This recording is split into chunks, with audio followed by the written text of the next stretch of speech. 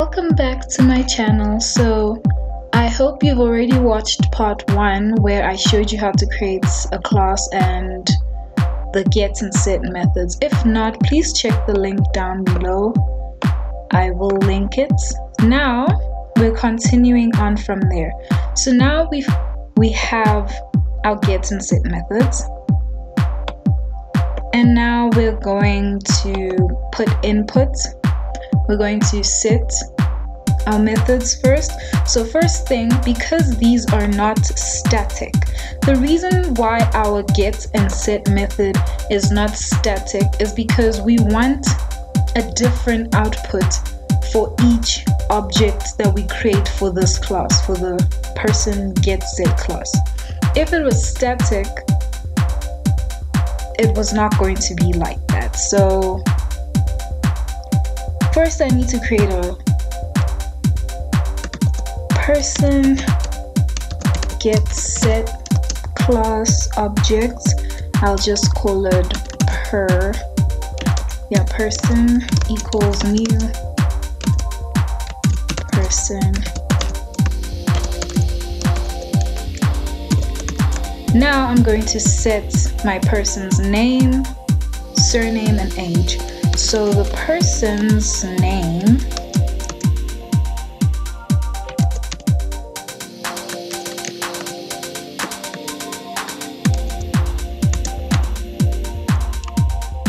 let's call this Martha.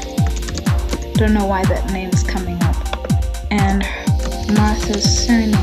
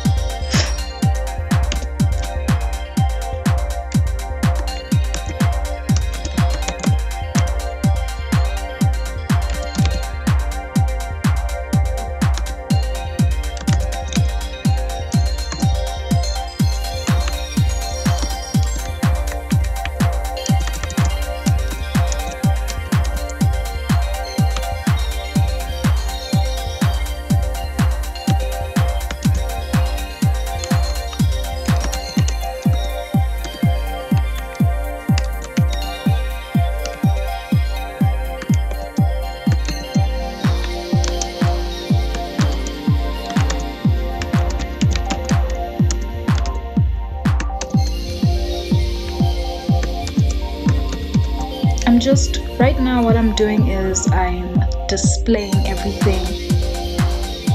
What is wrong with the get surname? Oh, it's no person object. So right now I'm just displaying my name space, my surname space is my age.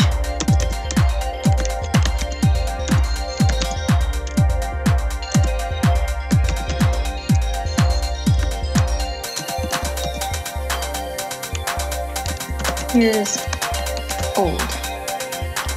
So let's just run that and write what should be displayed as my name, surname, and my age.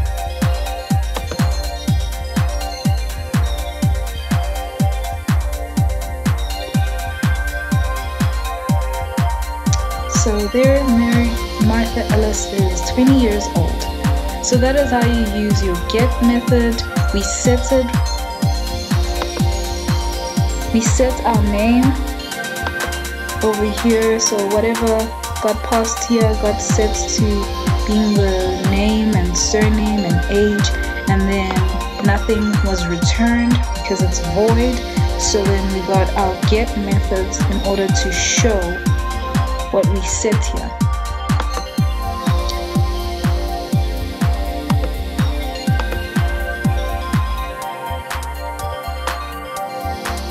Okay, so that is how you use your get and set methods. That's all that we have for today. Please subscribe to my channel. Please like and share in the comments what video you would like me to do next. I'm here to help. Thank you. See you in the next one.